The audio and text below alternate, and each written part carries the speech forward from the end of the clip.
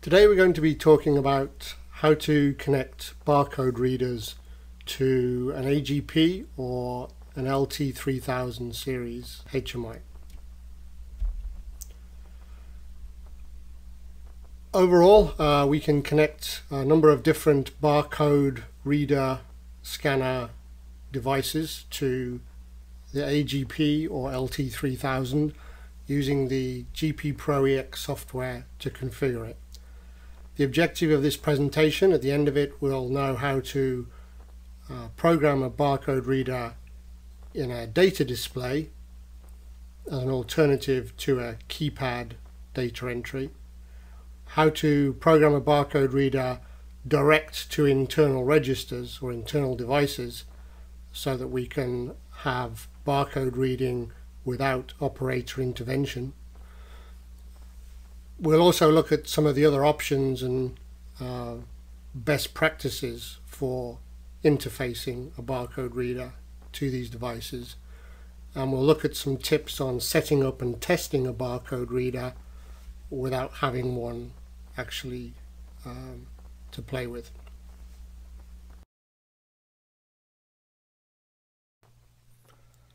Okay, let's take a look at the physical connection of the barcode readers to the AGP and LTs. You can connect up to 2 barcode readers to an AGP or an LT depending on the model used. You can use serial devices on COM1 and COM2 if available, and you can use certain USB devices on the USB port, which is always available on every LT or AGP. We also have a USB to serial interface as an add-on option, which allows you to use a serial barcode reader with, for example, an LT3000, which doesn't have a serial port. If you're using a USB card reader or barcode reader, then you can only use one on any unit. There's nothing in the software that will let you distinguish multiple units, even if you physically can connect them. The other thing about USB devices is that they are not plug and play. We provide a built-in driver to the firmware, and it's not possible to add on or install any other drivers. There is a list of tested devices that we know have worked and will work with this USB driver, and we'll talk more about that later in the presentation. Although I said we can only use 2 barcode readers with the AGP or LT, some manufacturers do provide network solutions so that they present multiple barcode readers to a single COM port, and then the data packet from those readers contains node information, etc. So as far as the AGP is concerned, it looks like one barcode reader, even though it may be networked to a dozen. So when you get a brand new barcode reader, you have to configure it, and some manufacturers provide a PC-based setup utility to do that. The one that's shown here is actually from Keyence, and note that in addition to which barcodes it supports, it provides a number of different COM settings, and if you want to keep things simple, then make sure that you set the delimiter, the terminator if you like, to the data packet to a simple carriage return. Don't include any header information like STX or anything else, and don't enable any handshaking, and that'll usually be your simplest setup. We can support customized data packets using transfer to internal memory, but if you want to keep it simple, then keep it like this. Other manufacturers, instead of providing a PC-based utility, will provide a programming chart with a series of printed barcodes. So this is kind of fun because the barcode readers actually set themselves up by scanning these codes out of the charts. And we also have applications where customers have taken these barcodes, turn them into JPEGs, and then place them on an AGP screen. And that allows you to actually set up a new barcode reader out of the box by going to a configuration page on the AGP and then scanning the appropriate codes. If you're going to do that, make sure that the JPEG import, the rendering is set to fine as opposed to coarse, but we have had some good success with that.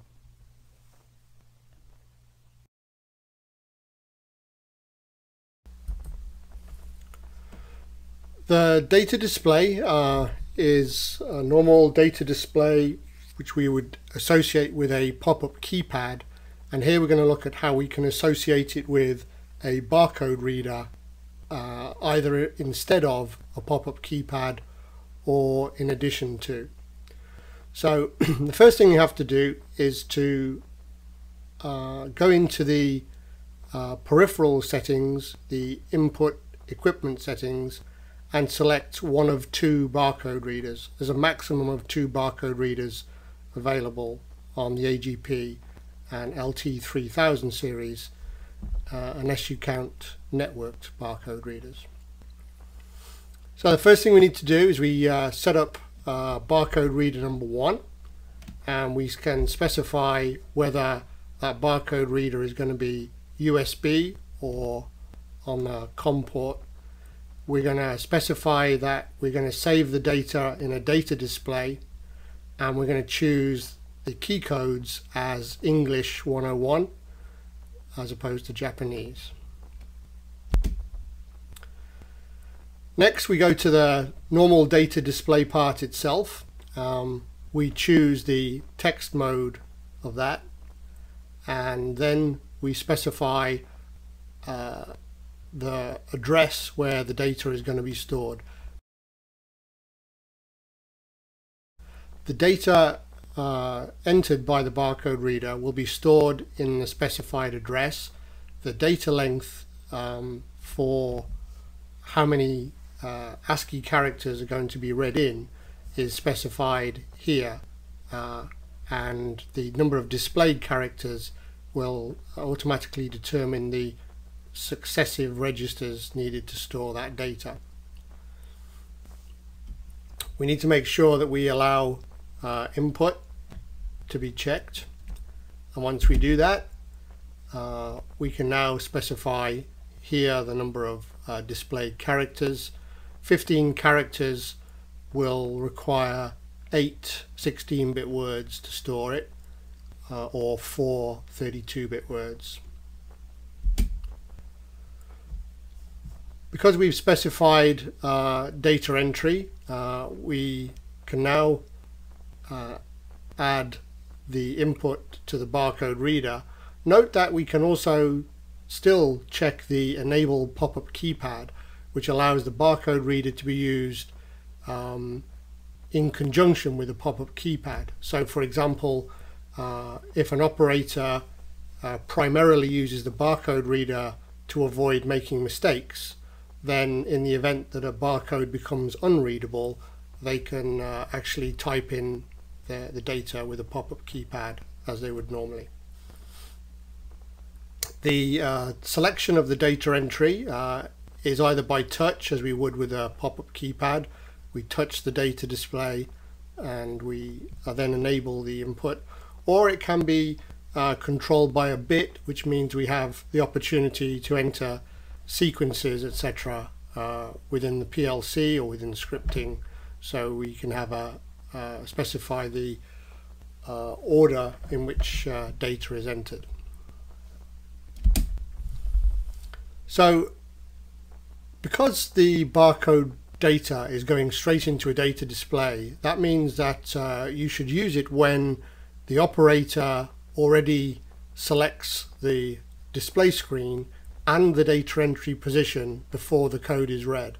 In other words, if we have data display on page 27, then the display must be on 27, and the data entry must be enabled in order to do that.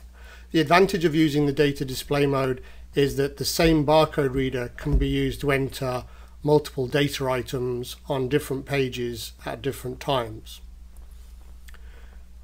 The alternative is the one that we'll see in the next few pages, which is to use internal memory, and in this situation we're just going to read the barcode directly into some internal registers, and it requires no operator intervention at all.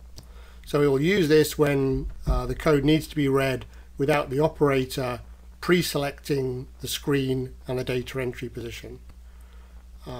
It is possible to use two barcode readers. When we use two barcode readers simultaneously, then we need to use the internal memory. It's not possible to have two barcode readers and into different data displays, because you can only select one data display at a time.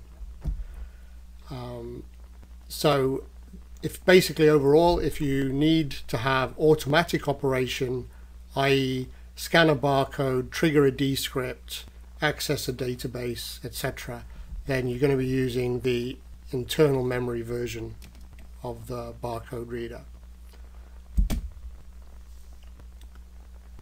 And this is it. In the original equipment settings for the barcode reader, we now choose internal device instead of data display.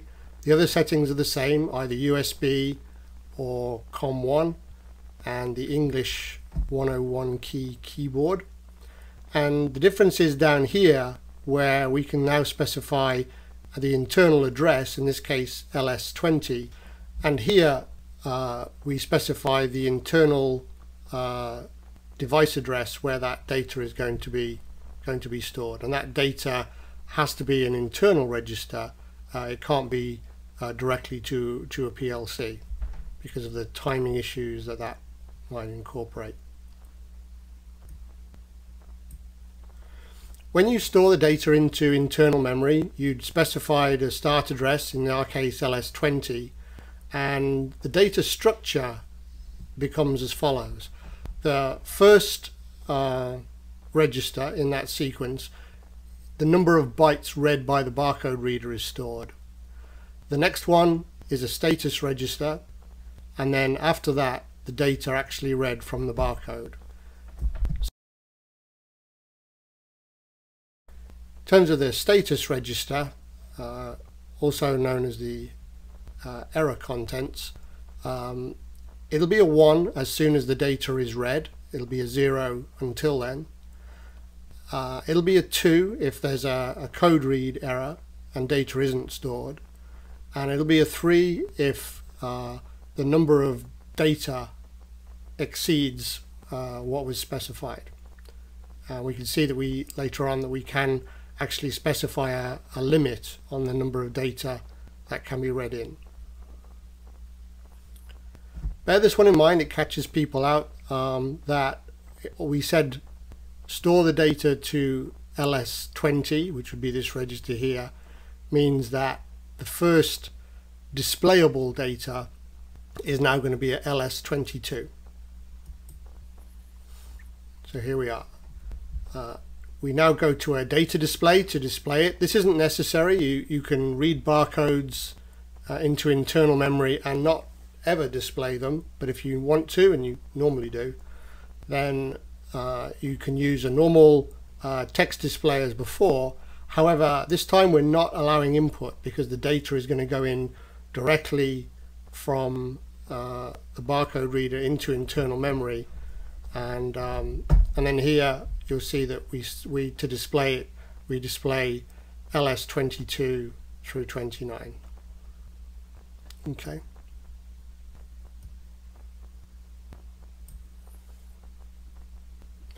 And that's about it. The other option that you get in the extended settings is to enable a read completion bit, which is set, and this can be internal or external. So this one can actually be in the PLC, and that could trigger some additional processing.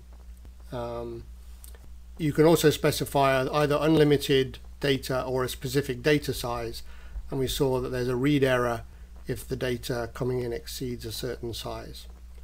The read completion bit, if you do use it, be sure to reset it in whatever logic follows on, otherwise you won't see that rising edge. Just some tips for testing.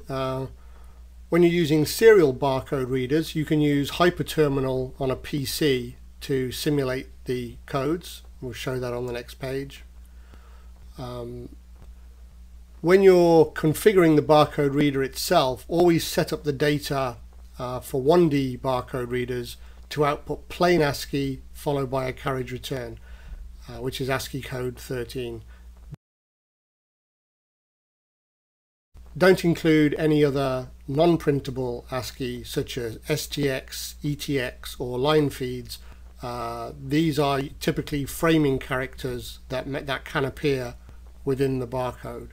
If you avoid using those, plain ASCII, carriage return, just as if you typed it in from the keyboard. Which brings me on to my next point, which is that USB barcode readers are set up just like USB keyboards, and therefore you can use a USB keyboard to emulate the barcode reader directly on the AGP or LT.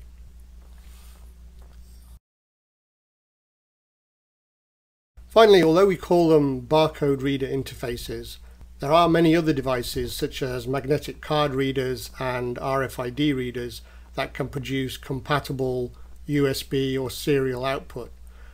And the clue is right there. If we can type something in Hyperterminal into a serial port in plain ASCII followed by a carriage return, if a USB card barcode reader acts like a USB keyboard, then all we need to see out of these mag card readers or RFID readers is the ability to produce plain ASCII followed by a carriage return. And in the case of the USB devices, the USB devices usually have a mode which they call keyboard wedge, and that keyboard wedge is the compatible USB keyboard mode that can really expand the number of connectable devices.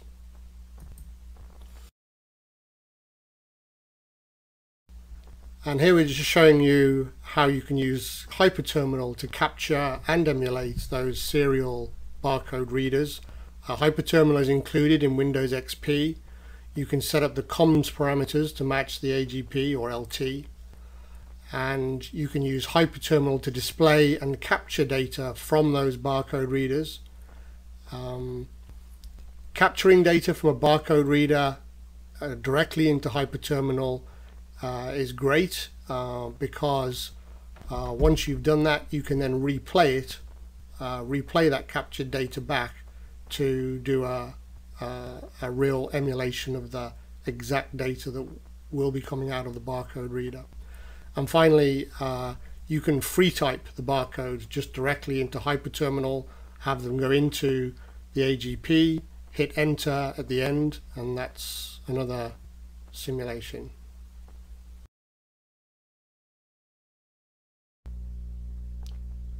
So that's a quick introduction into things you can do with interfacing barcode readers into our AGP and LT series.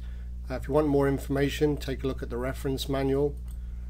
Go to the table of contents and look for the barcode input section, and you should find everything you need to know and a lot more right there. So thank you very much for your time.